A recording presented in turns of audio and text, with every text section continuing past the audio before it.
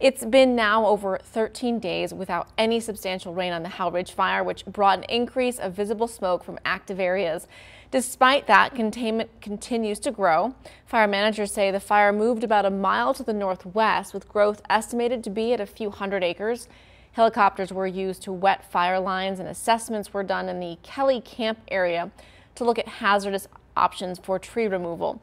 Firefighters will maintain readiness to protect infrastructure in areas near active fire, supported by helicopters to check hotter areas. The fire is burning almost 14,000 acres with 19% containment.